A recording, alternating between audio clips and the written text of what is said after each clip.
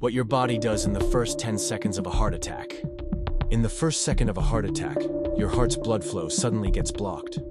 Your body immediately senses danger. By second 2, the heart muscle begins starving for oxygen, and your brain sends emergency signals throughout your body. By second 3, your blood pressure may suddenly drop, and you might feel lightheaded or confused. By second 4, your heart tries to beat harder to push blood through the blockage, creating chest pressure or tightness. By second 5, the nerves around your heart activate, causing pain that can spread to your arm, jaw, or back. By second 6, your breathing changes. You may feel short of breath as your lungs try to compensate. By second 7, adrenaline surges. Your body enters survival mode, causing sweating, nausea, or panic.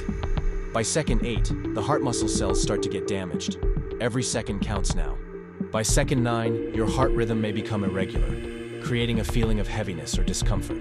And by second 10, the body is fully alert, screaming for help. Recognizing these first signs can save your life.